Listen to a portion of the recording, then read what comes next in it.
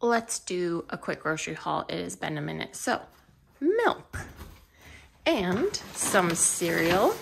So I got some Fruity Rounds and some Cocoa Puffs because I love cereal, and I mean, it's fine, be a kid.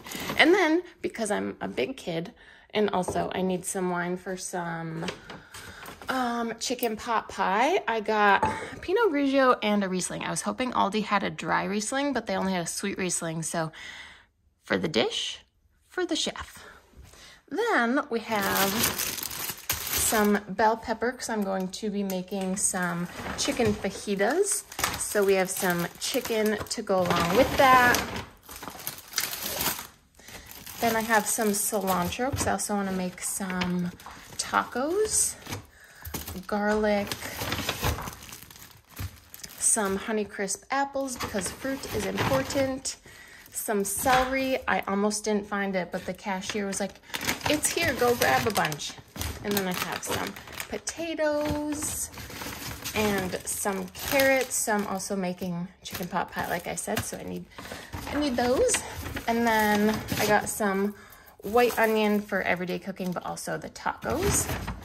And then some soy sauce, just because I ran out and I need some. Also some yellow mustard. That bottle is going to last me a very long time. Some, oh no, there's a moldy one. Well, they were on sale. Some cuties. Some bananas, because I'm hoping to make some smoothies, or some, and some banana bread.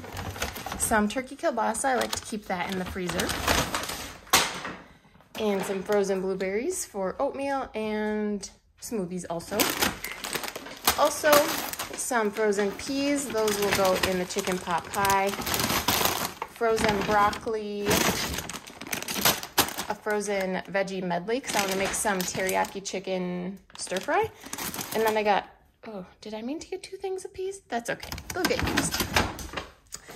Then, last bag, I have some plain Greek yogurt for snacks. I like to mix in either some maple syrup or some honey. I don't eat it plain.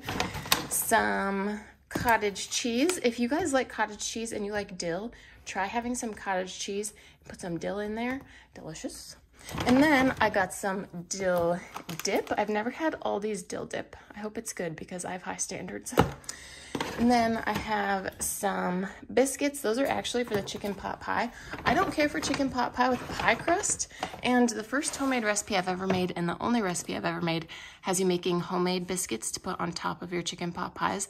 But we are going for speed tonight. So I got the can of them.